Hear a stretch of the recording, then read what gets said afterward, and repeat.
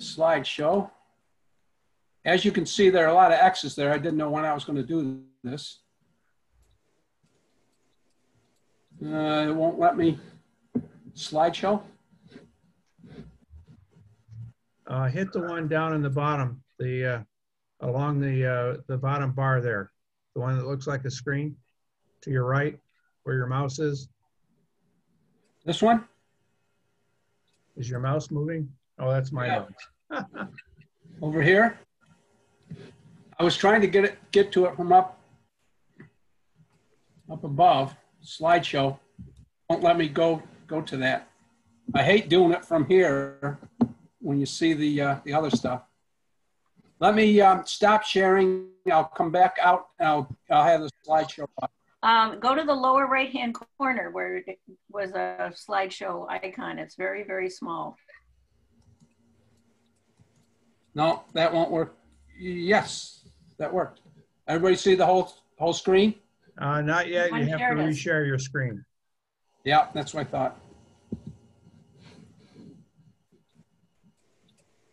Let's see. So let me get that back up. I can't have that up and get. You should be able to have it up and share it. You just have to pick it when you share it, unless you have it on a second screen. I don't have it on a second screen.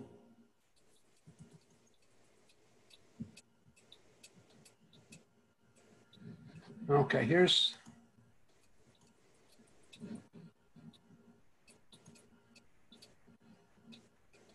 Oh, brother, I'm sorry. As soon as I do that, it goes totally off and I can't get onto it.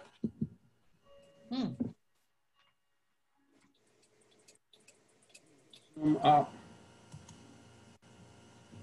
Well, just do it any old way you can. Okay, I'll close this.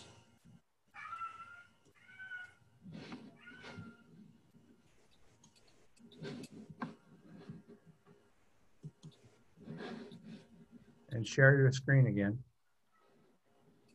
I've got to get back to the Zoom.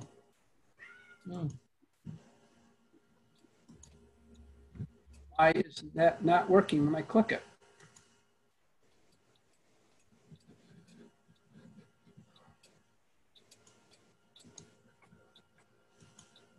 Hey. Oh. Is there a way to do gallery view in the Zoom meeting? Gallery view? Yeah. Yeah, where you can see everybody. Yeah, you go up to the upper right corner where it says speaker view and put it on gallery view. Okay, I got share screen now. And PowerPoint. Okay, you're on. Stuff. Yeah, but I've got to get away from this one and go to my other one. Yeah. You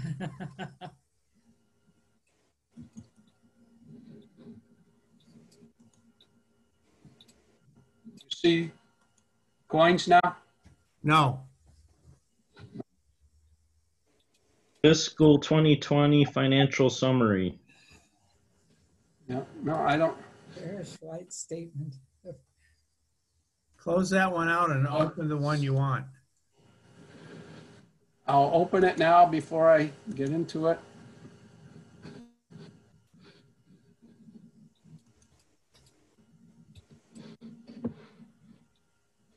How come it's always easier when you're home by yourself and it all works flawlessly?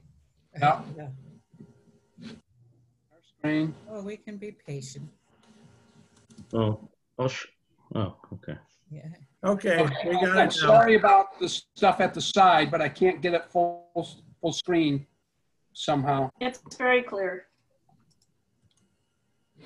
I'll put my my gallery over that side and cover those up for me. You can go Okay, to as you can, view options and turn off the video gallery. can you see the video gallery? You can turn off the video panel and then you can see the whole thing. I don't have to now. It's covered up by the slides at the side. Okay. Okay, as you can see, I didn't know what date I was going to give this, so it's there. And the earliest one of the elongated scents that I found was 1972 RNA 25th anniversary one. As you can see, there's a student. Can you see my cursor? Yes. Yes. Yes. There's a student here with the teacher, and it wouldn't be politically correct now with her arm around her at this point, or him. But they're looking at a huge book over here, and there's a Washington monument over here. So you can see where it was. And here was the inspiration for it. It was the $1 educational note. And as you can see, it was a very good representation of what it was. This was a silver certificate. And it's a large size horse blanket. There are 4 coins in the set. 2 are on, excuse me, cents, and 2 are on dimes.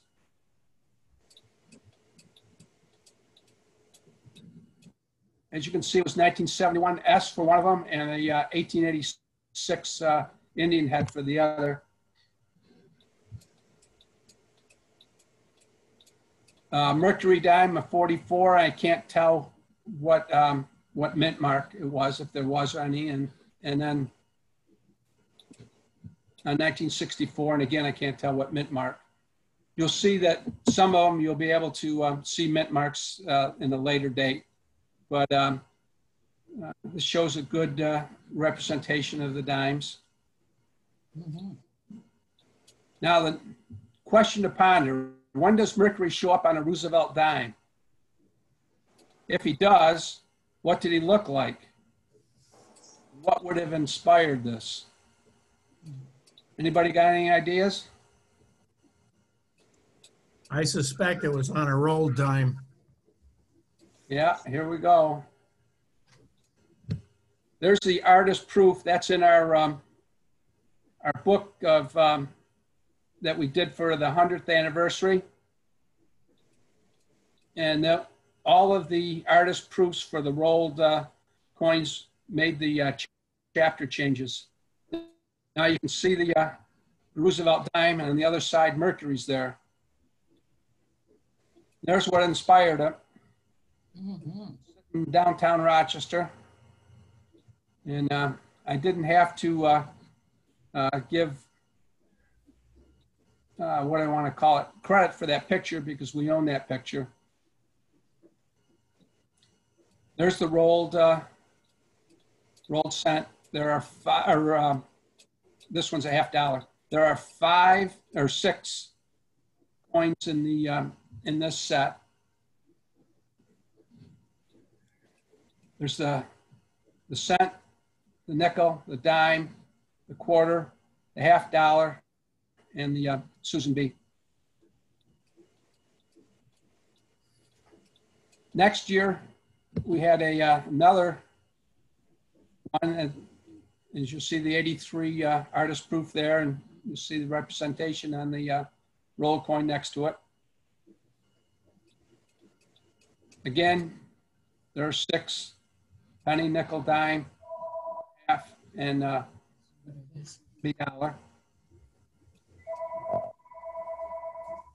1994. This is the artist proof from the Coins That Tell a Story. And it was from chapter 6. But I haven't got any proof of any one of these being made. If anybody has any of these or something, it would be very great to get a picture of at least one of the coins. You'll see some of them later on for the other years that I've only got a penny or a cent that was rolled. Here's the next one, 85. You'll be familiar with that artist proof. And can anybody off the top of their head tell me where that came from? That's off of the Ike dollar. You're right. There it is. Now, to me, that looks like a parrot rather than an eagle, but there are a couple different varieties of the Ike dollar. It has to do with the Earth picture and how it's set up, and if there's islands off of the end of Florida or not, and things like that. But I think all of the ones that went into this were all the common type. Here's a cent shown with that.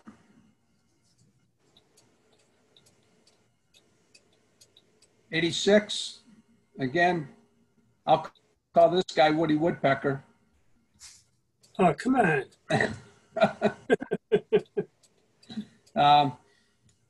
Again, the artist proof came from the coins that tell a story.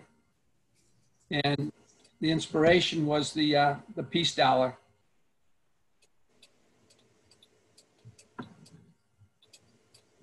'87, we've got the lady here holding a torch. And can anybody tell me where that one came from?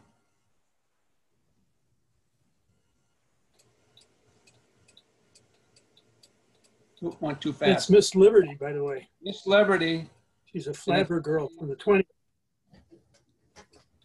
On the reverse of the $2.50 gold commemorative.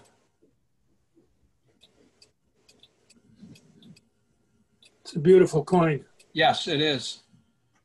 And here's one of the rolled cents, but you can tell now that we're getting into something past 1982 when we had a full copper cent. Now we've got a copper clad zinc cent, and we start picking up some pretty good imperfections when they roll the coin.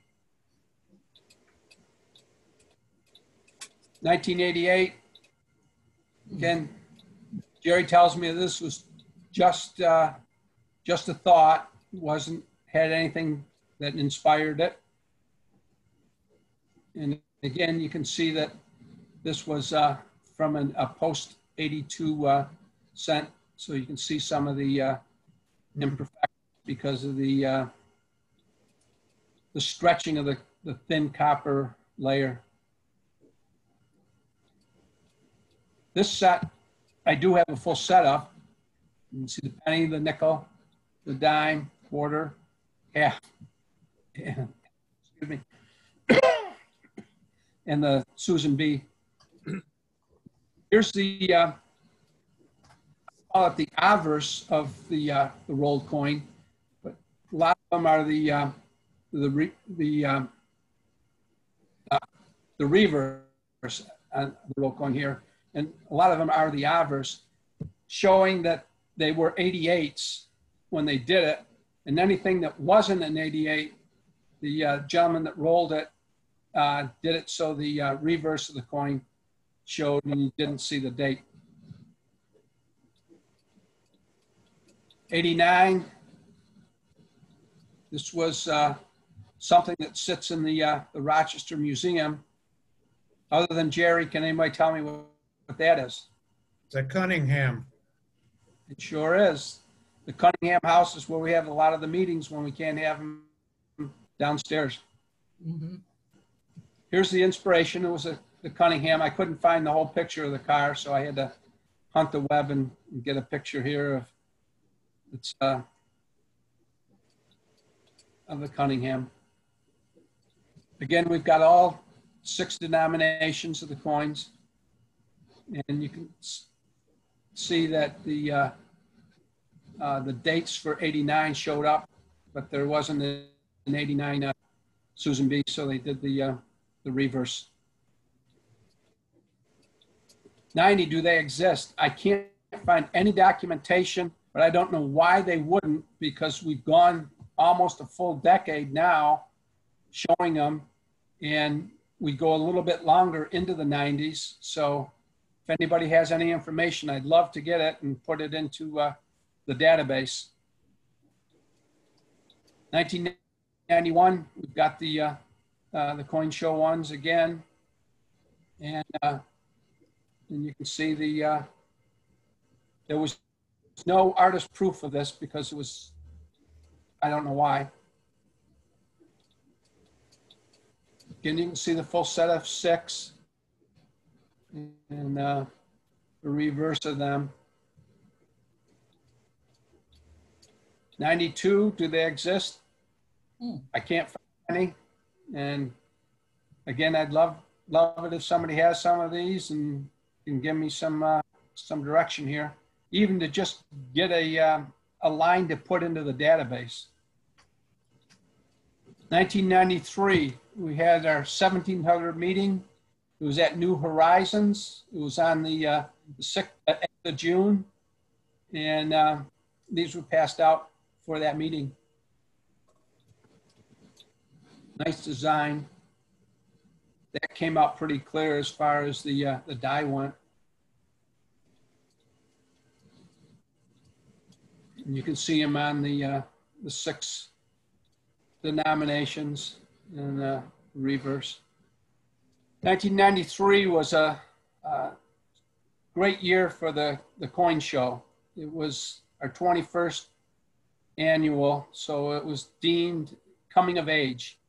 And there was a raffle, as we have now, but a set of these rolled coins were the raffle prize.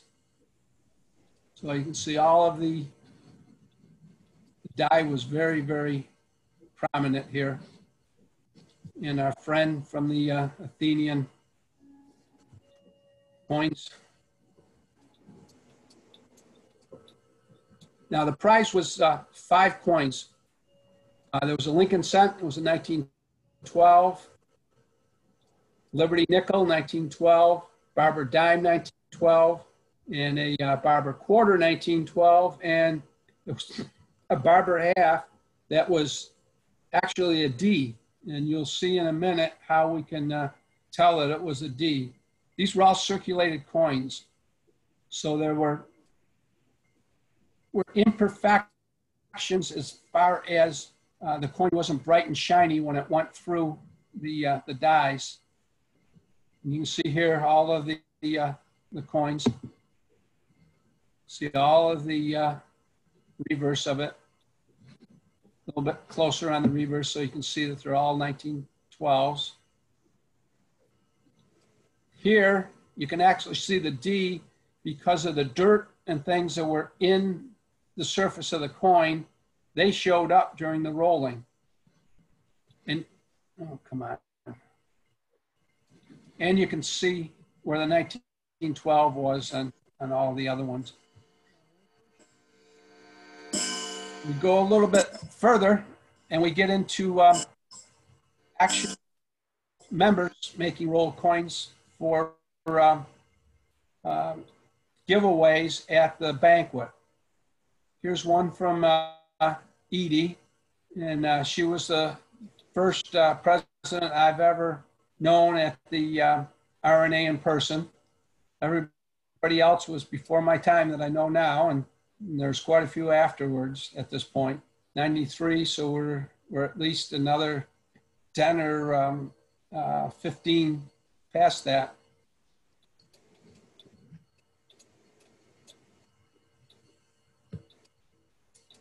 At our banquet on January 4th, 2012, there was a whole set of rolled coins that were auctioned off. And before the meeting, Bill Cole came up to me and said, "You've got to substantiate this." And I said, "What?" And he said, "Oh, you got to say that this was the only one." And I said, "Bill, is it the only one?" He goes, "Yes, it is." I said, "Fine." So I substantiated it and I saw what it was and I said, "Okay." I said, "What are we going to do with it?" He goes, "We're going to auction it off tonight." I said, "That's fine." So as you can see, there's one of the obverse of the rolled cents right here, and everything else is the reverse, but it is different sides and different denominations, and even a few tokens thrown in. So there's quite a few there. There's 4, 10, 16, 21, 26. So there's 30 different coins in that display. I had to go through, because I didn't want to take it apart, I had to take it through the plexiglass. I apologize for this type of picture. But as you can see, it's the 100th anniversary, the Rochester, New York, Rochester Numismatic Association, January 4th, 1912 to 2012. And then the old website was on there. Go a little bit further, John Vicaretti did one for his banquet. It was 2014. He was the 102nd president, and he wants everybody to keep smiling. So, see their teeth. And here are the ones that came from him. We have a Lincoln cent. You can see here, and all the rest are Italian lira. You can see there's the 50 lira, the 100, the 200, and I guess that's a 500. Eric Miller, that's the last banquet that we've had, did one, and he told me that he passed out for us a cent and a nickel, but for the family, he did dimes and quarters as well. So there are 2 other ones that are floating around that not too many people have seen. But it was for the 106th president, 2017, 2018. And the saxophone was in tribute for his daughter, and the veterinary caduceus was in tribute for his wife, and all the support they gave him for the year that he was president. And I think that's the end. So, any questions? Going to do any for this year? No. Going to do any this year? Not anything planned, but it would be nice if we could do something. Where did we get that machine? The gentleman has died, I believe. Eric sent me the information of where he did his, and Bill Coe had given it to him, but I think he actually passed away at this point, so I don't think. The gentleman's name was Ray Dillard, and yes, he passed away this year, I believe. But he did a lot of the rolled nickels because he had the presses, and he had the ability to make the dies. Now, if somebody has taken that over, I don't know, but I believe there is a rolled coin club that you could probably find online someplace. And through them, you should be able to find somebody who does make them. I'm sure Richard Josefiak will know, because he's very heavily into the roll coins. Yeah, he isn't on with us tonight for some reason. At least I don't think. We'll have to have him watch the recording of it. Yeah, the recording will be after I get it saved and everything. I'll put it up on the website in the meetings tab. Now I figured a way to house all these. I put a 2-inch slug out of one of the airtight rings that go into the holders to house our regular presidential medals. They'll fit back into the square presidential box that we got the medal in, the 2x2. And they almost fill it up, but not quite. So when you put one of these in that have a little bit of a bow to it, they press down into that soft, spongy material, and it houses them very, very nicely. Those 2-inch centers, because I did the couple sets of the RNA metals in those, and it worked out well.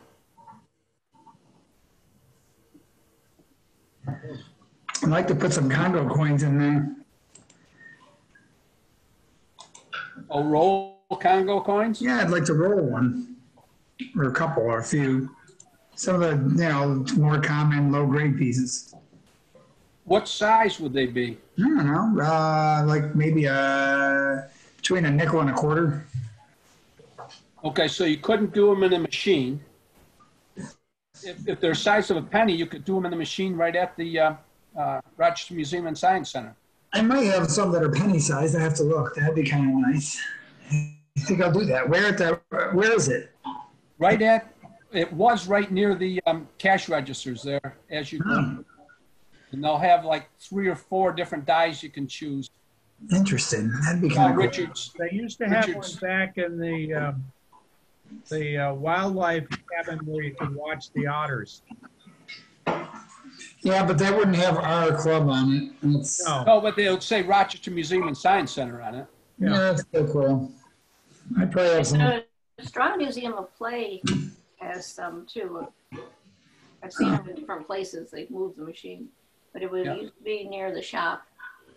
Yeah, well, there is somebody out there someplace that actually makes these dies and puts them together. So. Yeah, I'm sure Richard can help us with that. I know the Detroit Airport has them because I took a steel penny and put it through one over there for the Detroit, where it was a 64.5 Mustang. Well, I'm going to stop the recording now, and Chip,